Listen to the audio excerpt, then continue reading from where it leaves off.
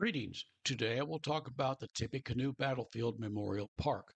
Located near Prophetstown State Park, near Lafayette, Indiana, the Tippecanoe Battlefield Memorial marks the site of an important battle prior to the War of 1812 that pitted troops led by Indiana Territorial Governor William Henry Harrison and warriors led by the Shawnee brother of Tecumseh, the Prophet.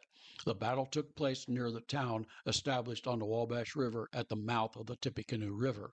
Sometime in the spring of 1808, the brothers moved their village in Ohio to the banks of the Wabash River at the mouth of the Tippecanoe River. The town acquired the name Prophetstown and eventually had between 3 and 6,000 residents and over 200 houses. All the trees around the town were removed so any invading army would not have any place to conceal themselves. Tecumseh had begun establishing a great confederacy of tribes to oppose white encroachment into native lands. He embarked on a journey in 1809 to unite the tribes and had some success. Early in 1811, he once again left Prophetstown, traveling south to meet with the Cherokee and other southern tribes. He left his brother, the Prophet, in charge of the town, admonishing him not to fight Harrison as Tecumseh's plan had not yet come into fruition. In late October 1811, William Henry Harrison, knowing Tecumseh was absent and wanting to take advantage of it, had assembled an army and begun to march north along the Wabash River to oppose natives gathered there. He arrived near the town in the late afternoon, November the 6th, 1811. After a brief meeting with some chiefs representing the Prophet, Harrison moved his troops to a site about 2 miles north of Prophetstown. He ordered his men to sleep wearing their weapons and battle gear. Spurred on by the Prophet, native warriors attacked Harrison's armies in the last hours before dawn on November the 7th. The plan of attack for the Amerindian forces of between 5 and 600 warriors to surround Harrison's force with a crescent-shaped formation, with each end of the crescent anchored at the creek. As a side note, Harrison's force had somewhere in the neighborhood of 1,100 soldiers. Anyway, the Kickapoos would take the right position on the horn of the crescent and the Winnebagos the left. The center of the crescent was occupied by Potawatomi warriors and a scattering of other tribes. The plan called for a band of Kickapoos to enter the camp, find Harrison, and kill him. This band had been told to look for a man riding a white horse, which was Harrison's standard mount. They would use whistles made from bone fragments and rattles made from dried deer hooves to communicate across the extended battlefield. A cold, hard rain driven by a sharp wind chilled the warriors as they took their position. The flickering campfires in the camp allowed the warriors some limited visibility of the camp's interior. The Prophet had assured his warriors that his magic would ward off the bullets fired by the American soldiers. His assurances were false, as many warriors fell when the soldiers returned their opening volleys. As the warriors began their attack, Harrison ordered the campfires extinguished. He had not mounted his customary. The battle raged for about an hour, with warriors swarming around the entire camp. The American line held, however, and inflicted heavy casualties on the attackers. As dawn approached, the discouraged warriors began their retreat, and by the time daylight was full, the battle was over. 68 soldiers had died in the attack, and another 126 were wounded.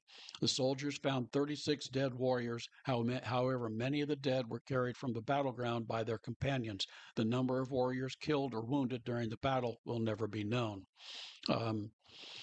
The Tippecanoe Battlefield is operated by the Tippecanoe County Historical Association in the 16-acre Tippecanoe Battlefield Park.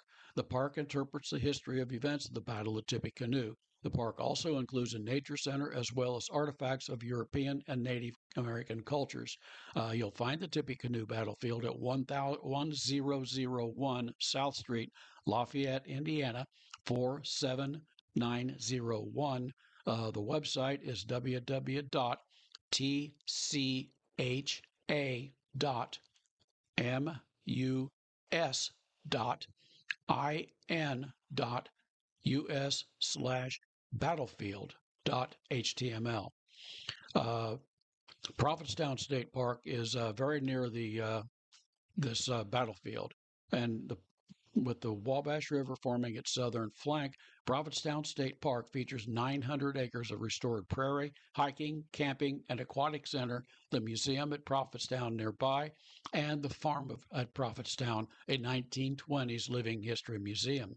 You can find Prophetstown State Park at 4112 East State Road 225, West Lafayette, Indiana, and the phone is 765 567 4919.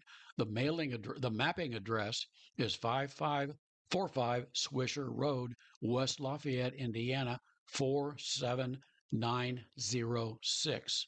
The website www.in.gov/DNR Park Lake /2971.htm. This selection is from my book, Indiana Timeless Tales, 1805 through 1811. The book includes an account of the battle as well as the events preceding and after the battle. There are also many other events in there from early Indiana history during that period. It's the sixth book in my Indiana Timeless Tales series, which begins with prehistory Indiana up to and including the battle. The next book in the series, The Algonquin Tribes of Indiana, is available on the website as well. If you like the stories I am relating, please follow me on YouTube, where a video version of this podcast will be available. The book, as well as the rest of my 130 plus titles, can be found on Amazon, Barnes & Noble, Apple, and other online book sellers in ebook, audiobook, and softbound formats. My website, www.mossyfeetbooks.com, has links to all of these vendors as well as a way to purchase the books direct from me. Residents of Southeast Indiana can purchase most of my books at the Walnut Street Variety Shop on George Street in downtown Batesville. I hope you enjoyed this podcast.